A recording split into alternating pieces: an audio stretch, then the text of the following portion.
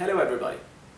So in our first class I taught you the Spanish alphabet, and here I'll teach you how to pronounce our letters in Spanish, okay? So I want to focus on a few letters especially to give you a little bit of a background. So for example, talking of letter Z or Z, okay? In Spanish it can be theta, okay? Theta, like the English TH sound, okay? Th, like in thug, okay? Theta. This would be the Spanish pronunciation. I mean Spanish from Spain, okay? The European Spanish pronunciation, theta. However, in Latin America, and I'm speaking of all Latin America, theta would be pronounced zeta, okay? So in Latin America there is no such th sound, okay, like the English TH, okay? So it's always the th sound, the soft S sound. For every time you see letter S, letter Z, and often letter C, okay, it's never th, it's th, okay, in Latin America. In Spain this would be th, so it's just a matter of pronunciation, right? Not too relevant. Okay, the ñ sound. Ñ is a typical Spanish letter. How is it pronounced? I know this sound does not exist in English, but it does exist in Italian. In Italian, you produce the same sound with a GN, okay? Ñ, like in gnocchi, okay? Gnocchi is a variety of pasta. Gnocchi, Italian, okay? So I know there are many Italian communities in the United States, so maybe some of you are familiar with the ñ sound from Italian. Okay, the ñ is exactly the same as the ñ sound from Italian. Ñ. If you cannot pronounce ñ, the ñ sound, the most similar thing would be NI sound, okay? Like this, for example. Instead of pronouncing ñ, if you're having a hard time with this, you can say ñ, N-I-E, okay? Ñ, E-N-I-E. This is not exactly the right thing, but it's the most similar to the right thing, okay? Ñ.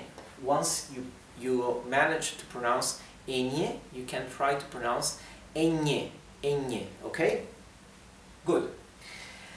Double L in Spanish. Double L has a unique pronunciation, okay?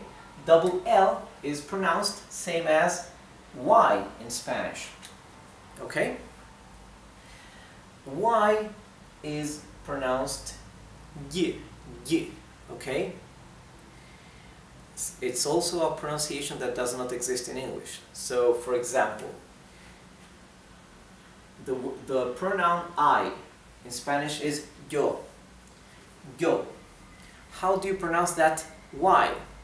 It's like if you were unsticking the back of your tongue from your upper palate. Yo. Okay? Yo. I know it's I often hear that English speakers have a hard time pronouncing that, yo. So if you cannot, most English speakers, they just pronounce it as a regular I, yo, which is not the real thing, but it is similar to the real thing, okay? So you cannot say yo, then you say simply yo, until you manage to make up this sound. Okay, double L is pronounced exactly like the Y, yo. Be careful, the Y is pronounced exactly as an a Spanish I here always when it is at the end of a word, okay? So when the Y is followed in the same word by a vowel, it is pronounced like double L, y, okay? However, when it's at the end of the word, or standing alone, like the word end, which in Spanish is the word Y, just one letter, there it's pronounced like an I. It's pronounced E, okay? Good.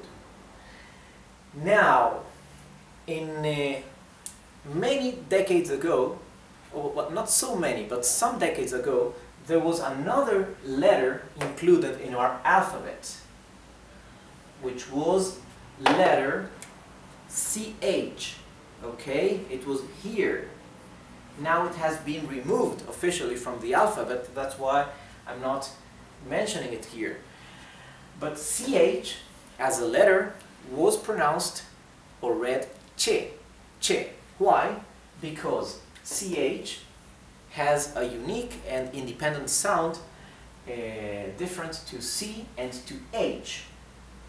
Therefore, for a long time, the Real Academia Española, the institute that officially determines what is Spanish and what is not, had decided that letter che would be part of our alphabet after letter C.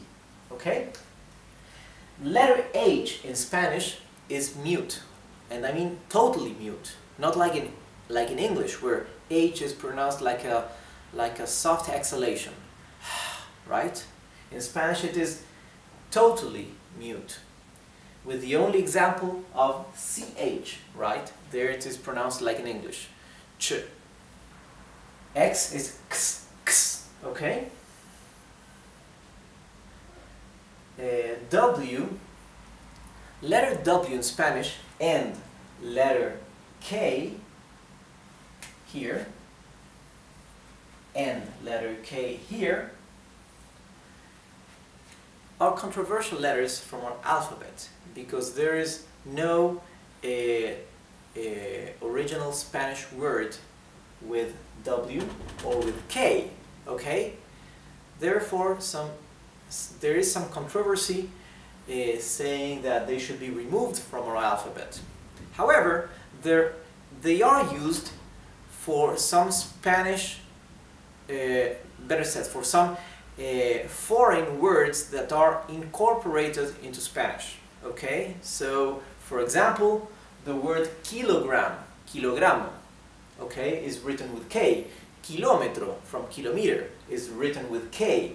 Why? Because these are foreign words coming from Greek. Kilo. Kilo means 1,000 in Greek, right? So to mark that it's a word that comes from another language, the K has remained in the word, okay? Instead of using QU, right? We could